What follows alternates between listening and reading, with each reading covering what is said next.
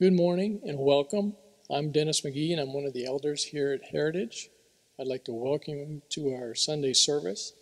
And if you'd like to pray with me, there's a couple of passages that have struck me recently.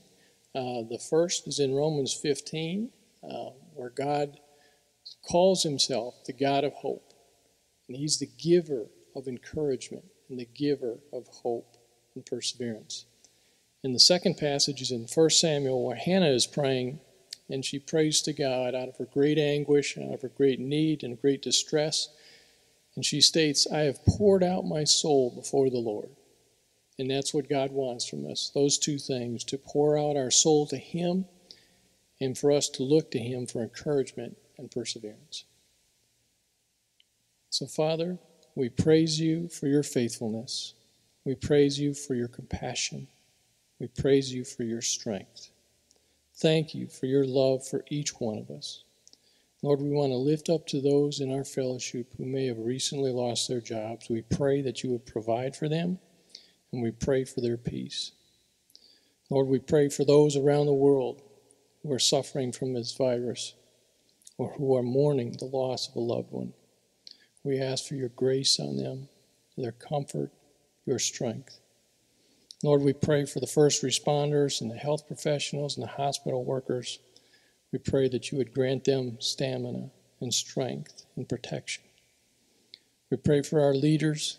We pray for President Trump, Vice President Pence. We pray for our governor and all their respective teams. We ask that you would grant them wisdom and endurance. And most of all, we want to acknowledge the great spiritual battle that we're in. We ask that your Holy Spirit do a mighty work across our land. We pray that you would draw men, women, and children into your kingdom. And we pray, Lord, that you would open our eyes to opportunities to be an encouragement, to meet a need, or to share your word. In all these things, we put our trust in you. In Christ's name, amen. Okay, at this time, I'd like to invite you to go ahead and hit the pause button. And if you'd care to spend a moment or two casting your burdens upon the Lord, whether you're by yourself or with your family, and as Hannah did, and she's going through her moments of anguish, that you would go ahead and cast that upon the Lord and then thank him that he wants to carry those burdens for us. Go ahead and hit the pause button now. Thank you.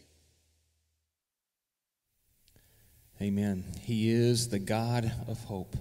Let's continue in worship, praising Christ as the solid rock. My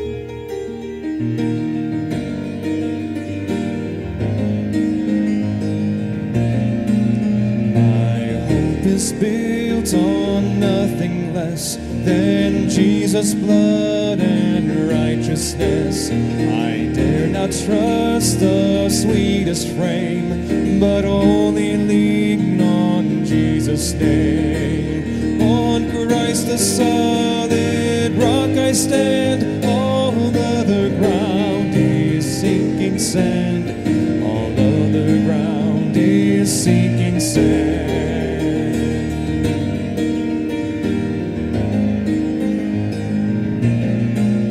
When darkness seems to hide his face, I rest on his unchanging grace. In every high and stormy gale, my anchor holds within the veil. On Christ the solid rock I stand, all other ground is sinking sand, all other ground is sinking sand.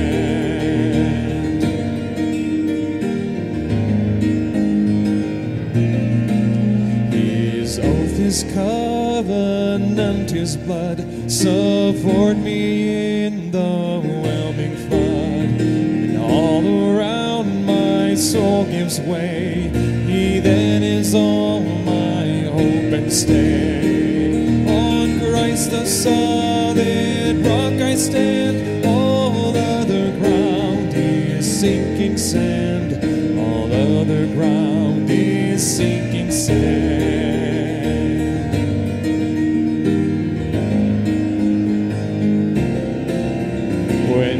shall come with trumpet sound. Oh, may I then in the end be found, dressed in his righteousness alone, faultless to stand before the throne.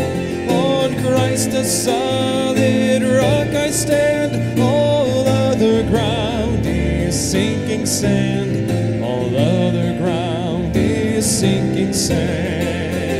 On Christ the solid rock I stand, all other ground is sinking sand, all other ground is sinking sand.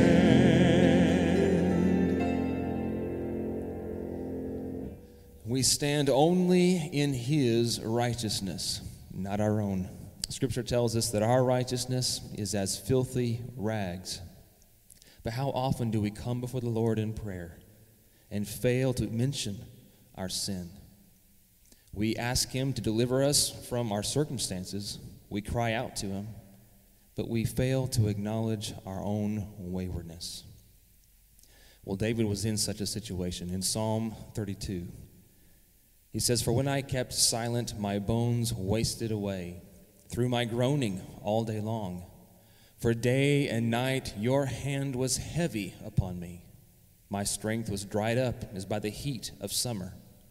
I acknowledged my sin to you, and I did not cover my iniquity. I said, I will confess my transgressions to the Lord, and you forgave the iniquity of my sin."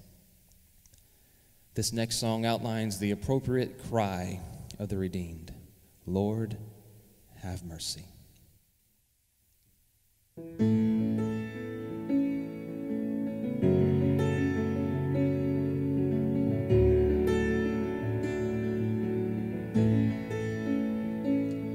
For what we have done and left undone, we fall on your countless mercies. For sins that are known and those unknown, we call on your name so holy. For envy and pride, for closing our eyes, for scorning our very neighbor. In thought, word, and deed, we failed you, our King. How deeply we need a Savior. Lord, have mercy. Christ, have mercy. Lord, have mercy on us. Lord, have mercy. Christ, have mercy. Lord, have mercy on us.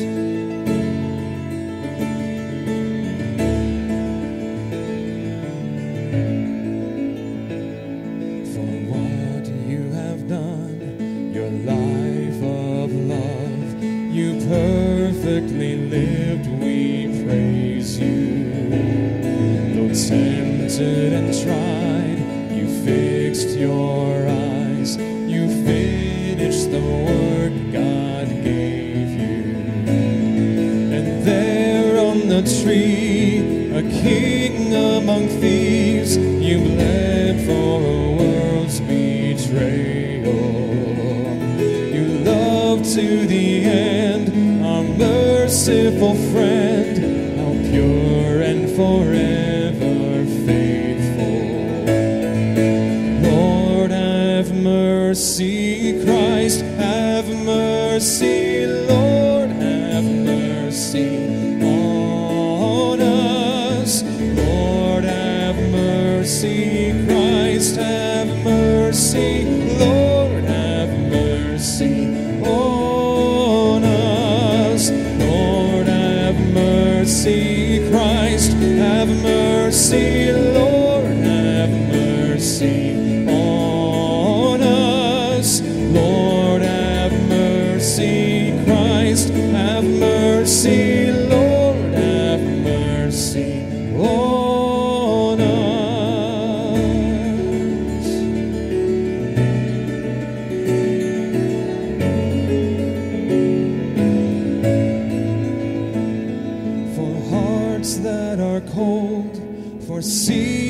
in control, for scorning our very Maker. In thought, word, and deed, we failed you, our King. How deeply we need a Savior.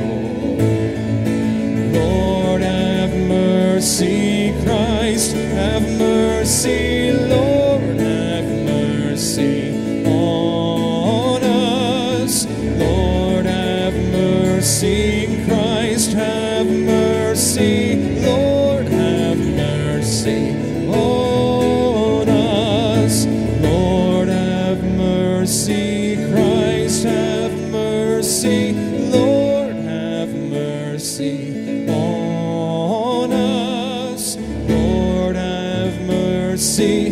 Christ, have mercy. Lord, have mercy on us.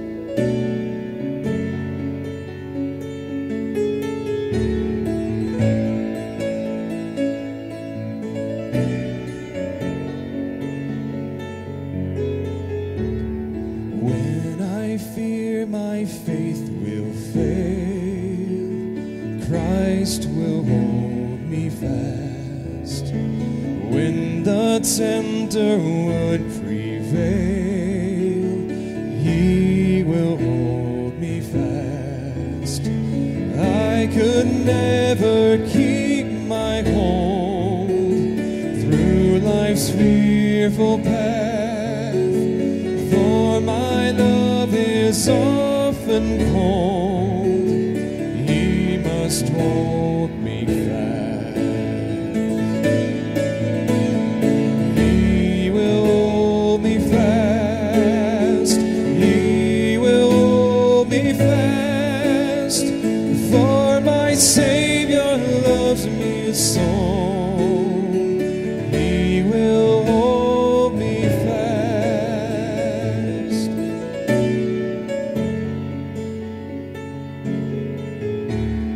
Those He saves are His delight. Christ will hold me fast.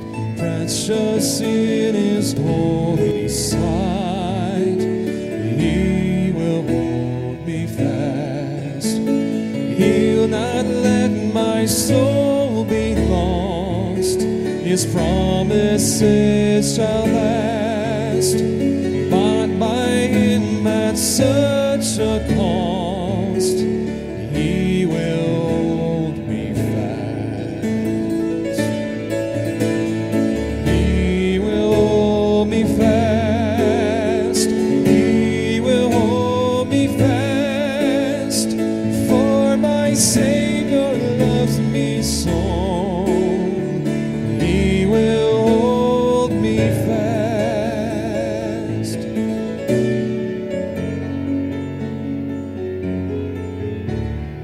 For my life He bled and died.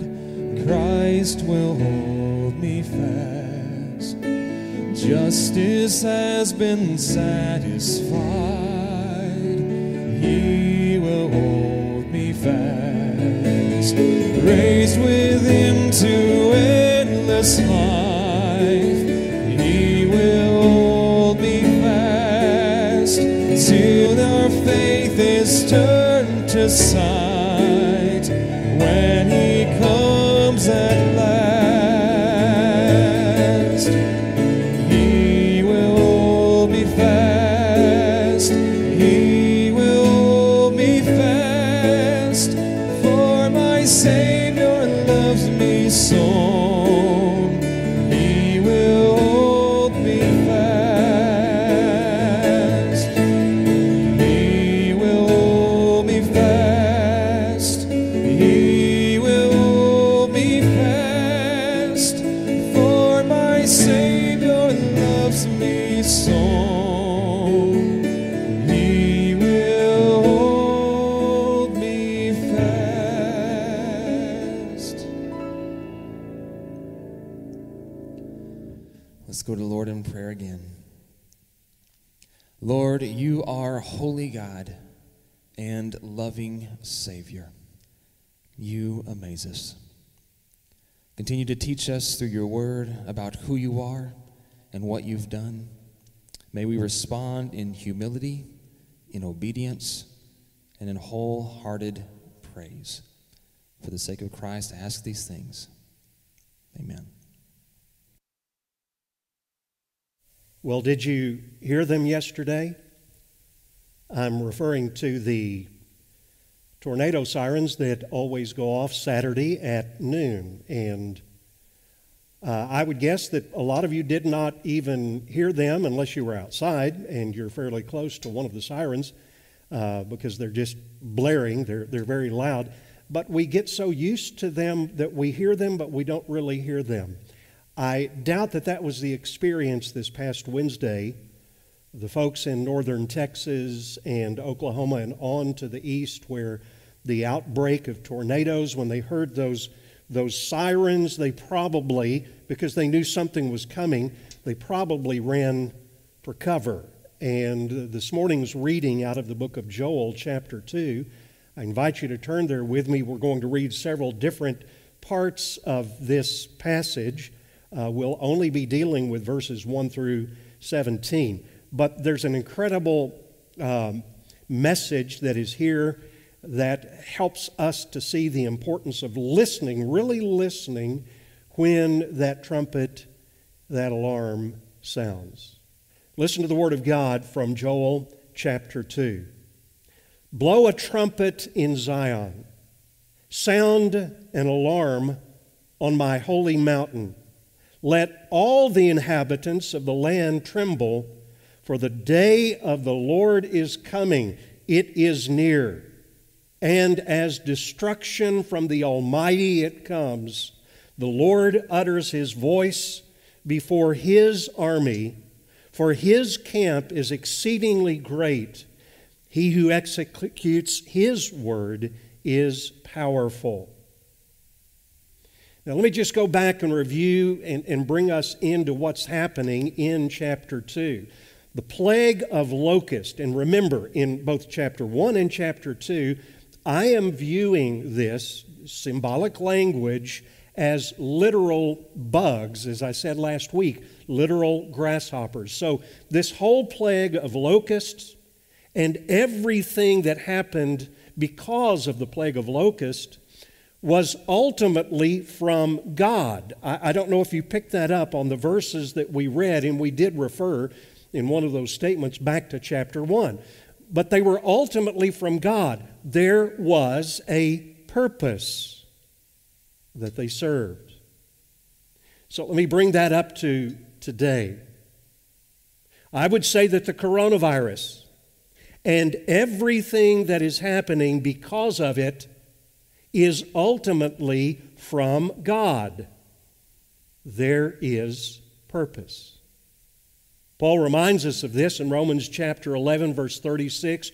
For from Him and through Him and to Him are all things. To Him be the glory forever. Amen.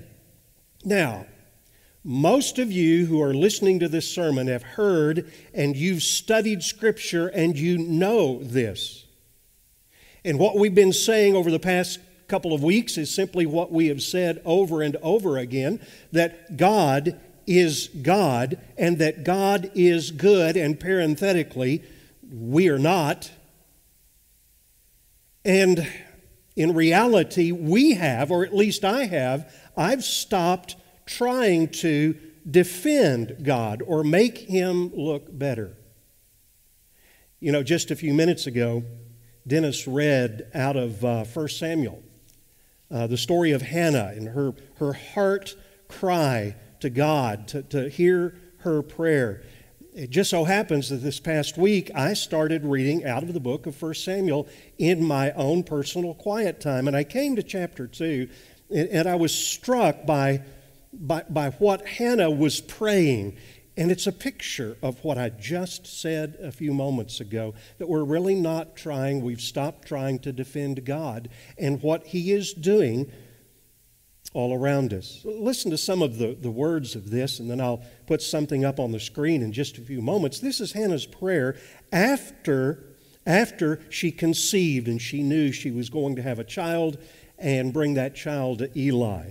Chapter 2 of 1 Samuel, it says this, "My heart," this is her prayer, "exalts in the Lord. My strength is exalted in the Lord. My mouth derides my enemies because I rejoice in your salvation.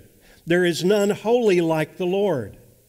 There is none besides you. There is no rock like our God." And we listen to this part of the prayer and we say a hearty amen. This is good stuff. But then we drop on down, and in verses 6 and 7, she says, with equal force, with equal passion for God, the Lord kills and brings to life.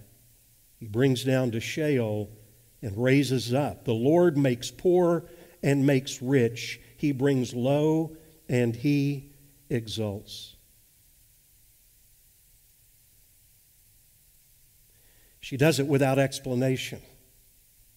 She does it without apologizing for God.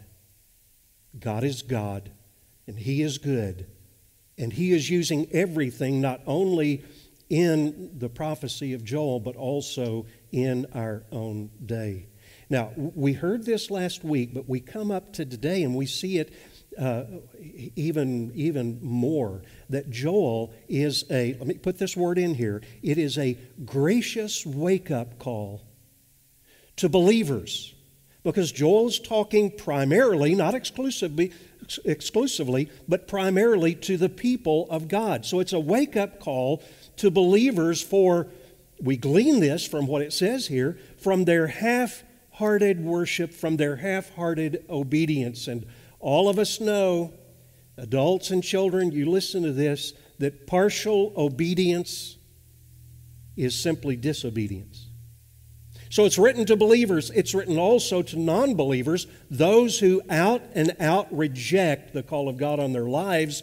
Now, here's the thing that we're going to discover in chapter 2, that the remedy for both believers and non-believers who are not walking according to the Lord is this. In a word, it's repent.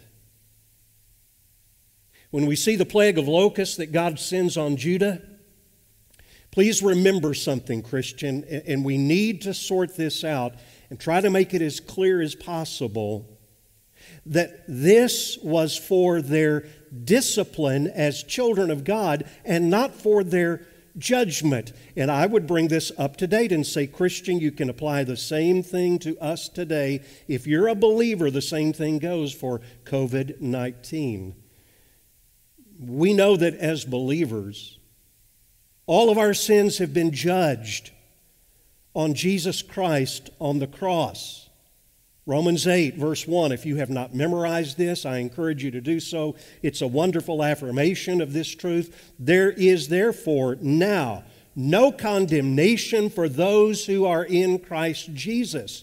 But we are also told in the New Testament, in a passage of Hebrews chapter 12, and you can read the whole thing, verses 6 through 11, but I'm just going to quote a little bit of it. For the Lord disciplines the one He loves, and He chastises every son, we could add, or daughter, whom He receives. You see, Hebrews, if you expand on that and read a little bit further, it's going to tell you that God's discipline is often painful rather than pleasant. But it also says it's for your good and mine. Because in the end, it yields, the writer of the Hebrews says it like this, talking about Christian maturity, the peaceful fruit of righteousness. Well, let me talk to you children, or some of you adults who remember being children, and when you disobeyed and you were disciplined by your parents, and that discipline could have taken different forms. These are some things that you might be told by your parents, or that you might have been told. Go to your room. You're grounded because of what you've done. You won't be getting your allowance And, of course, the ultimate is you're going to get a spanking. Now, in all of those things, let me remind you, children, that it doesn't mean that your parents are disowning you. It proves, according to the writer of the Hebrews, it proves that you are their child and that they love you. And in a way, if we bring that up to the situation all around us today, could it be that the discipline of the Lord is upon us, Christian, in this whole pandemic? Could it be that the Lord has said, in a sense, go to your room, you're grounded, you won't be getting your allowance, I'm going to give you a spanking.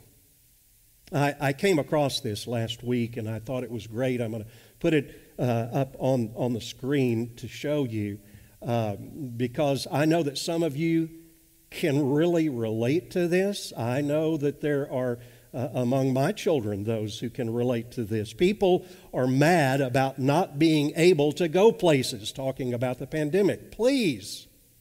I was grounded about 90% of the time between the 7th and 12th grade. I trained for this. So I want to ask you, have you thought about the stay-at-home directive, perhaps the economy, the pain that people are going through as God's discipline? Let me put it another way, God's trumpet, His wake-up alarm. Maybe it's nothing that we've done necessarily that's sinful, but maybe it's a wake-up call to repent for perhaps half-hearted worship, or maybe just to help you grow in the Lord Jesus Christ. So let's read another passage of Scripture because I've laid out for you the call. And it gets even more specific in chapter 2, verses 12 through 16. I want to read this and listen to it well because this is going to be the wake-up call. We see the problem with Judah, and we see the blessings, or at least they're going to be told to us on the other side of this. So what's in between? How do you get from this place of devastation to the place of blessing? And beginning with chapter 2, verse 12, Joel tells us, "Yet even now, declares the Lord, return to me with all your heart, with fasting and weeping and mourning, and rend or tear your hearts and not your garments. Return to the Lord," he says again, "your God. For He is gracious." Look at His character. "And merciful, slow to anger, and abounding in steadfast love. And He relents over disaster. Who knows whether He will not turn and relent and leave a blessing behind Him, grain offering and a drink offering for the Lord your God. Blow the trumpet in Zion." It goes back to verse 1. "Consecrate a fast. Call a solemn assembly. Gather the people. Consecrate the congregation." Now I want you to watch this. "Assemble the elders, gather the children, even nursing infants. Let the bridegroom leave his room, and the bride her chamber." So the remedy is what he calls returning to the Lord, or what we would call today repentance. And that's for both the lost and the saved. Do you realize that there are only two groups of people who are listening to this message today? In fact, there are really only two groups of people in the entire world: the lost and the saved. Let me put it in the way that Joel will put it: the non-repenters and the repenters. And that is why this teaching is so incredibly important. It is absolutely vital, and it's for everyone. This kind of study is kind of heavy. And so if you're listening there in the comfort of your own home and you've got your family gathered around you, sometimes you students and you children, even the younger children, you might be thinking in your mind, wow, repentance and all the rest of that, that's really for my mom and dad. No, Joel specifically says, gather everyone, the whole family. Students, this is for you. Children, if you're old enough to understand the concepts, and we're going to be defining repentance in just a moment, this is for you. Here's what I want you to know. No one, not your parents, not your grandparents, not your older brother or sister who are really walking with the Lord, no one can repent for you. You must repent for yourself. Here's another thing that we need to note. Sometimes we hear a word like this and we feel as if the only use of this kind of concept is in the Old Testament. Well, that was for the prophets. Let them talk about repentance. Absolutely not. This carries into the New Testament. John the Baptist came with a message of repentance. Repent from your sins, he said. Jesus started his ministry and continued his ministry calling for repentance. And the Apostle Paul and all of the other apostles also talked about repentance. Now, there are too many scriptures to list, but I want to do a couple of things. And we're going to start looking at some different points and begin to define. So if you want to take note, you can. But I want you to listen to these.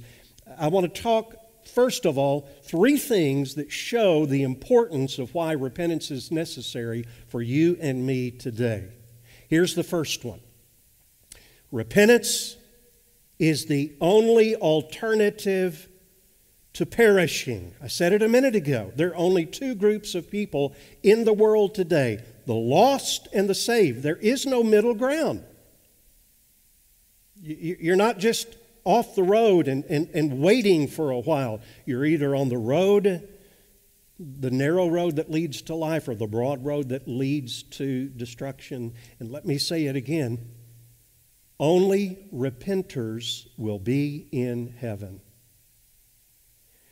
Jesus was talking to a group of people in this passage in Luke 13.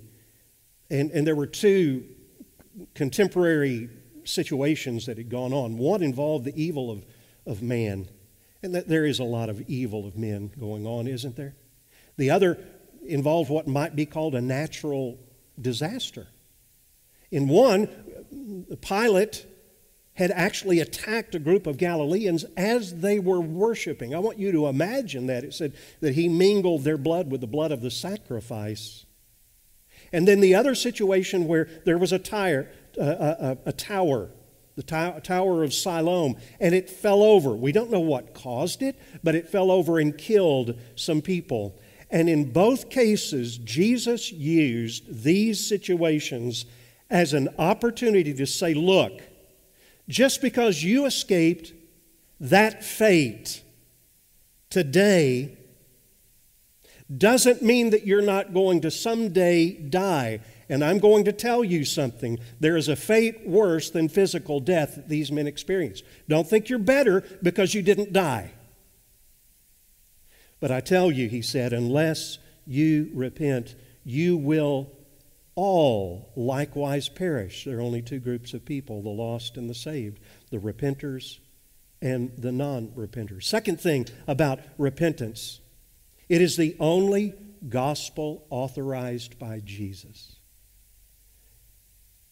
You know, for years I've looked at different gospel presentations and tracts and things like that, and I've heard a number of different sermons, and basically one of the elements, and I wonder who is behind this, if not our enemy.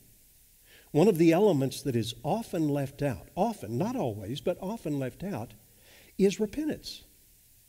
But if you see what the risen Lord Jesus did in one of the statements of the Great Commission, he said that in order to preach the gospel, you've got to have repentance. He said to them, all of his disciples, as he's commissioning them to go out, thus it is written that the Christ should suffer, and on the 3rd day rise from the dead, and that repentance and forgiveness of sins should be proclaimed in his name to all the nations. And so if we go out with any kind of a gospel message, whether sharing one-on-one or in a small group or at a church, and our message does not include repentance, we have preached an incomplete gospel. It is not the gospel.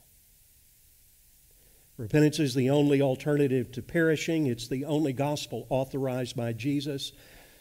But folks, and this goes back to some of the themes that I've already been trying to show you, it is the only way to prepare for the day of the Lord. I have heard people say that espouse a certain kind of eschatology, that repentance was relegated to the Old Testament. And the reason that you see it in John the Baptist or you see it in Jesus was because that was before the day of Pentecost and the pouring out of the Holy Spirit. Folks, that is absolutely wrong. The Apostle Paul, the apostle to the Gentiles, preached to Jews and also to Greeks or to Gentiles, and his message was consistent. Acts 17, verses 30 and 31, when he was preaching in Athens to a group of Greeks, hardened pagans, what was his message? He didn't try to sweeten things up. As part of his message, he said, now, he, God, commands all people everywhere to repent. And here's the reason why. Because he has fixed a day, the day of the Lord, in which he will come to judge the world in righteousness. Just like in Joel, he sounds the alarm. He commands all men everywhere to repent because he has fixed a day in which people will be called to account. Have you repented? Are you repenting? Have you turned to God with your whole self? I'm not saying are you following perfectly, but just as Joel says, with all your heart. Are you as a Christian continuing to walk in repentance? Are you as one person has said, a repenting repenter? Now, let's look at a definition. We've talked about a lot of things, but I want to give you a definition from a man that I have admired through the years, Arthur W. Pink. But before I give that definition, I want to just talk about a couple of things. Repentance is not mechanical, okay? It's all your heart. We say this over and over again. Repentance and faith are always a heart thing. Joel gets in on it. He says, instead of tearing your clothes, that's a mechanical thing. It could reflect your heart, but not necessarily. But what I really want you to do, God says, is to tear your heart. Be contrite in your heart. You see, salvation is when God takes rebel sinners and He changes them. He turns them into loyal sons and daughters and subjects of the Lord Jesus Christ. And this might be a new revelation to you when I said to you a minute ago, Christian, that you are to continue to repent. Some will say, well, no, wait, that's how we get in. That's how we get in the front door. Are you saying I need to continually repent as a Christian? Well, let me ask you a question, and we'll see a little bit more about this in just a second. But do you as a Christian ask God to help you grow in faith? And you're sitting there and you're saying, well, absolutely I do.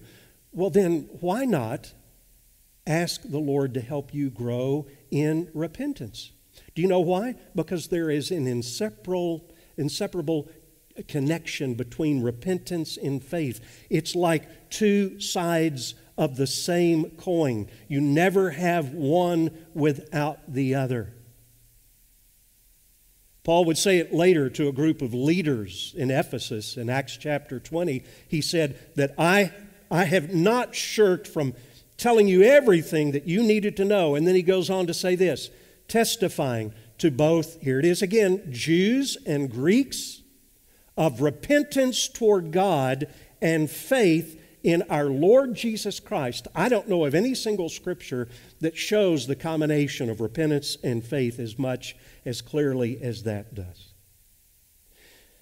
Now, for those of you who have been in our Membership Matters class, I walk people who are taking a look at us, who are interested in thinking about becoming a member of our class. And one of the main things that I do is walk people through a gospel presentation, because we don't want to take anything for granted. We don't want to assume anything about anyone. They need to hear the gospel and be able to respond to it. But when I come to talking about repentance and faith, I have often illustrated it like this. I hope this will be helpful to you. And it basically goes along with that scripture, that repentance toward God and faith in our Lord Jesus Christ. If I were to ask you how you receive the gift of salvation, if God is right here and He's offering it to me, let's just say me, how should I receive it? And you would say, well, you just reach out and take it, right? But there's a problem biblically, because Romans chapter 3 says, and I'm going to do something, that all of us have turned aside. We have each gone our own way. So can I receive the gift of God for salvation? The first thing I must do is repent. I must turn away from my sins and turn, and by faith in our Lord Jesus Christ, receive the gift of salvation. Repenting is the turning part of conversion, of salvation. Now let's look at a definition. Arthur W. Pink, a man who lived late 1800s, early 1900s, who wrote, and he wrote deeply. You're going to see this from this definition. Here's what he defined biblical repentance as. True biblical repentance is a supernatural and inward revelation from God, giving a deep consciousness of what I am in His sight, which causes me to loathe and condemn myself, resulting in a bitter sorrow for sin, a holy horror and hatred for sin, and a turning away from or forsaking of sin. Now, that's not only wordy, that's challenging. I would guess that even as I read through that there would be some people who would hear it, probably not you, but there would be some people and say, ooh, that sounds a little bit opposed to the common teaching that we have today in terms of the gospel of self-esteem, and you would be right. So let's break it down. We're going to go through 5 different phrases of this and show some scriptural support for each one of these. First one is this, first phrase. True biblical repentance is a supernatural and inward revelation from God. Repentance is not natural to us in our fallen condition. And another corrective, repentance is not just having a guilty conscience, a sensitive conscience. There are tons of people with a sensitive conscience who've never really repented toward God. It has to be given by the Holy Spirit. It is Holy Spirit revealed. Here's a question for you. On the day of Pentecost, Peter's first sermon right out of the chute, and he preaches to thousands of people, and literally, I don't know how long his sermon was, but from the beginning of his sermon to the end of it, there was such an incredible turnaround, an incredible change. And by the way, if you go back and read Peter's sermon, his first sermon, it was a healthy dose of an exposition of the prophet Joel. So how did people change from being mockers to becoming passionate followers? Because the Holy Spirit gave them repentance. Repentance is just like faith. If they're the two sides of the same coin, repentance is just like faith. They are both grace gifts. They are gifts from God. Luke 15 tells us the story of the prodigal son. And just a phrase there says that when he came to the end of himself, look at this, when he came to himself. Now, it doesn't say it specifically here, but there was a revelation from God. We see it specifically in Acts chapter 11 and verse 18. After Peter had preached to Cornelius and he was called before the council, he was giving a report and he told them what had happened. These Gentiles, these non-Jewish people had heard the gospel, and they had repented and believed in Jesus Christ, and they received the gift of the Holy Spirit. Here was the assessment of the apostles. They glorified God and said, then to the Gentiles also, as well as the Jews, God has granted, look at this, repented. He has given as a grace gift repentance that leads to life. Now, I want to make this very personal. If you're sitting there and you've thought to yourself, well, you know, when I was younger, I walked an aisle. I took the preacher by the hand. I talked to a Sunday school teacher. But I don't know that I ever repented. How do I do that? First thing you do is you call out to God. Cry out to God. If you would ask for faith, then ask for repentance. But we must move on. Not only is true biblical repentance a supernatural inward revelation from God, go to the second phrase, giving a deep consciousness of what I am in His sight, in God's sight. Now, this is a couple of things that this is not. It's not merely a fear of punishment. This is not a, I got caught. And it's also not a desire for blessing, and so I'm going to repent. Listen, sin is not something that we do only. It is something that we are. Let me give you a couple of pictures of that. First, the prodigal son story again in Luke 15. The son said to him, to his father, Father, I have sinned, watch this, against heaven and before you. This deep consciousness of what he was before heaven, before God, even before his father. And then a stunning picture out of David's life in Psalm 51. When he was caught after a year of rebelling, of rejecting the overtures of the Holy Spirit, remaining in his sin of adultery and murder and lying, it caught up to him. And he said one of the most amazing things in this little passage of Scripture in Psalm 51. He said this to God, against you and you only have I sinned and done what is evil in your sight. How could David say that? Had he not sinned against Uriah, against Bathsheba, against the son who was born, against the whole tribe of nation of Israel? Yes, but he saw his sin first of all as an affront to the holy God. And then he goes on, and this is so stunning in its implication. He said, behold, I was brought forth in iniquity. That's the very next verse. And in sin did my mother conceive me. I want you to hear what David is saying. He is not passing blame, but he's going back to the very beginning. He said, I did what I did at the age of 50. That's about how old he was. The adultery, the lust, the rebellion, the murder, the lying, all of the rest of that. I did what I did when I was 50 because of what I was at birth.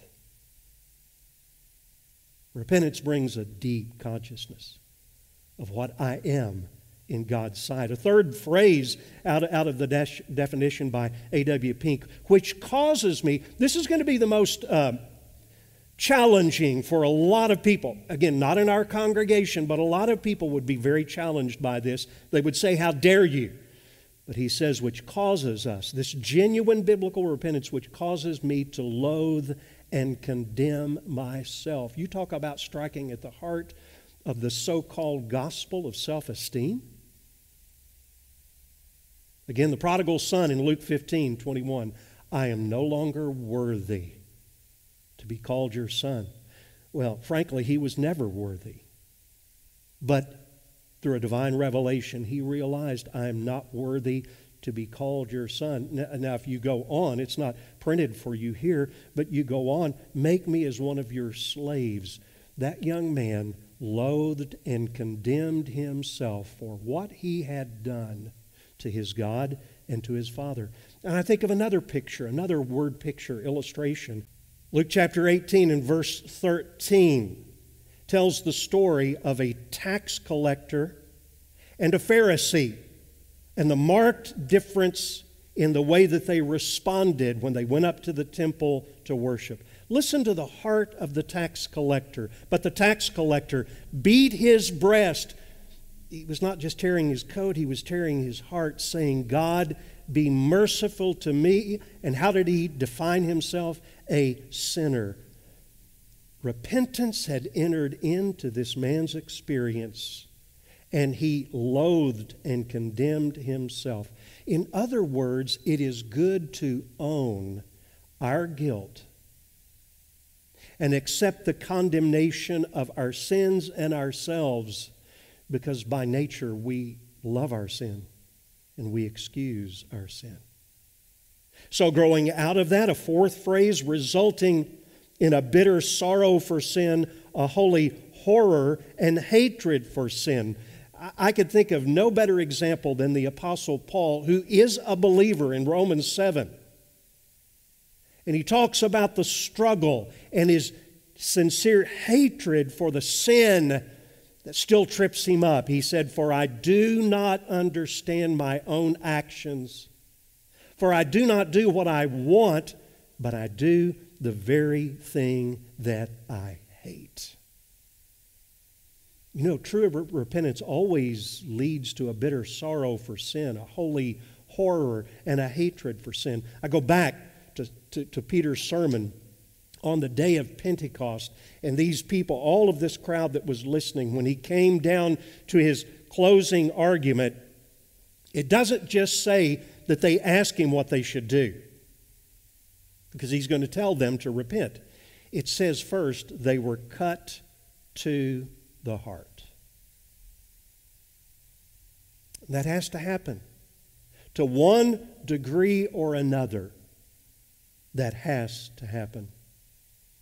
One of the things in writing about the sermon on the day of Pentecost and really expanding it to everyone, Charles Spurgeon said, it is idle to attempt to heal those who are not wounded, to attempt to clothe those who have never been stripped, and to make those rich who have never realized their poverty. The last thing in this definition by Arthur W. Pink, a turning away from or forsaking of sin. We see an example of this, many examples of this over and over again in Scripture. But 1 Thessalonians chapter 1, verse 9, Paul is speaking in his opening remarks to the church at Thessalonica, and he says this. He said, you did this. You went through all of this situation, all of this definition. You had true repentance because you turned to God from idols to serve a living and a true God. Joel starts out by saying, blow a trumpet, sound an alarm, for the day of the Lord is near, and it is great and very awesome. Who can endure it? Yesterday, Saturday at noon, the sirens went off. They were largely ignored because there were not really any threats in the sky. But someday there will be a trumpet that sounds. The divine shofar will sound. And folks, it is nearer today than it was yesterday. The question from Joel is, who can endure it? But I would add another question, who can escape it? There is no ignoring. A minute ago, I spoke to all levels of people who are listening to this message today. Assemble all of them, the elders, the children, the infants, people in every season and station of life. So adults, children, students, each of you needs to hear this. Again, your parents or your grandparents cannot repent and believe for you. And if you sense after hearing your pastor talk about this today, you don't sense any deep conviction of the things, then just get by yourself later on today and pray. Call out to God. Say, God, grant me repentance, the desire to turn away from my sin, the desire to turn away from fighting against you, from playing like I'm my own God. But that's not enough. Help me to trust in, to believe in the Lord Jesus Christ, to not depend upon myself, my own self-sufficiency, but to completely depend upon Him.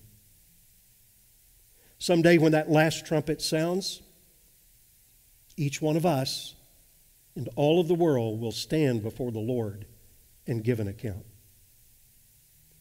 The question out of today's message is this: will you stand before Him as a repenter?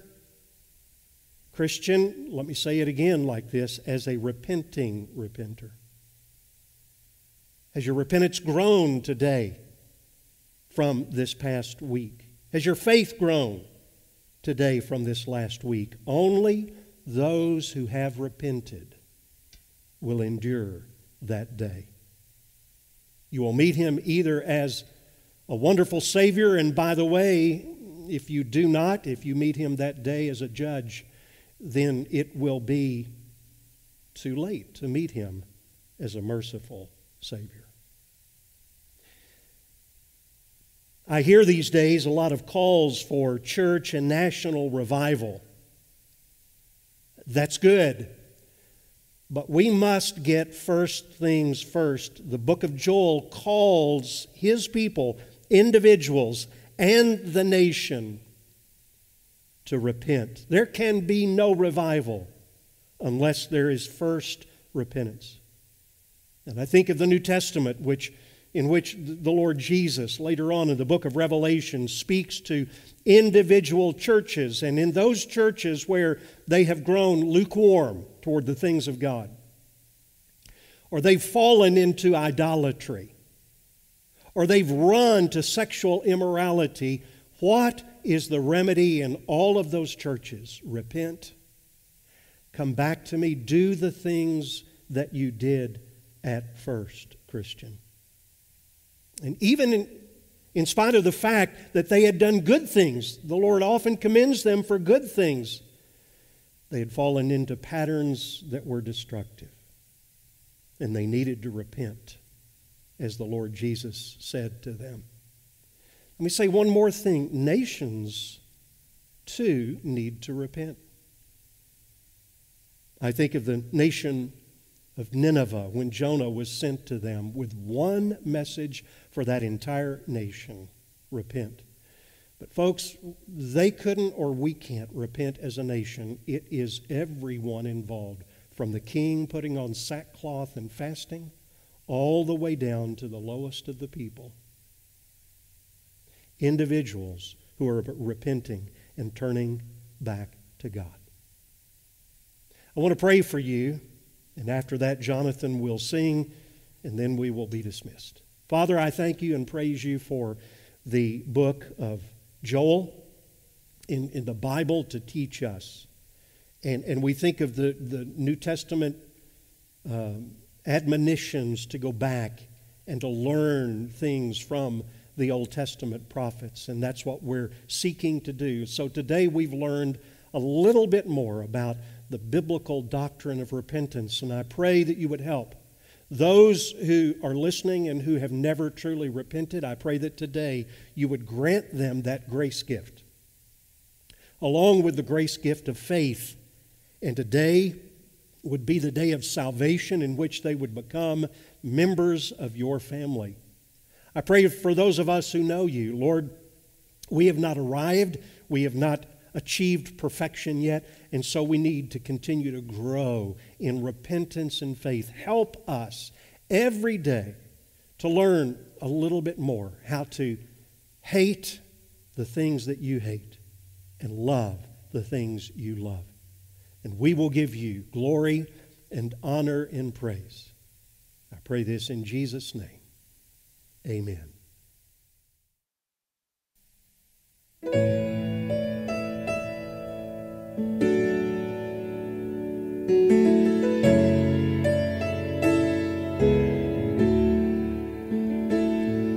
For what we have done and left undone, endless mercies for sins that are known and those unknown. We call on your name so holy. For envy and pride, for closing our eyes, for scorning our very neighbor. In thought, word, and deed, we failed you, our King. How deeply we need a Savior. Lord, have mercy. Christ, have mercy. Lord, have mercy on us. Lord, have mercy. Christ, have mercy. Lord, have mercy on us. Lord, have mercy. Christ, have mercy. Lord, have mercy on us. Lord, have mercy. Christ, have mercy. Lord, have mercy on us. Before I give the benediction, which is a blessing as we wrap up our time of worship here today, let me say a word about the events of the last couple of days. You should have received by now information concerning Governor Stitt's reopening of businesses and churches. I'm not going to repeat everything that I said in that communication, but would like to say that we're excited about the possibilities of being together again. Now, that being said, we need to remember something. That we will come back together is certain, barring the return of the Lord Jesus, of course. The question at this point is the who and the when and the how. I want to assure you that our elders, that our pastoral staff has already been meeting, and we will be evaluating the mountain. That's the way we feel about it, the mountain of information, and doing our best to come up with a plan for reopening our church that is prayerful, that is biblically informed, that is consistent with government guidelines, and that is best for the whole church family. So with all of that in mind, we will not be meeting in the church facilities this next Sunday, May the 3rd. We will continue that Sunday with our online service, and I hope that you will be a part of that. And we will let you know our next steps just as quickly as we can determine what those steps are. I want to say on behalf of the elders and the staff that we appreciate you. We appreciate your patience and your understanding as we seek under God the best path for Heritage. And we covet your prayers for God's wisdom. Now, the benediction. Psalm 32, verses 1 and 2. Blessed is the one whose transgression is forgiven, whose sin is covered. Blessed is the man against whom the Lord counts no iniquity, and in whose spirit there is no deceit. God bless you.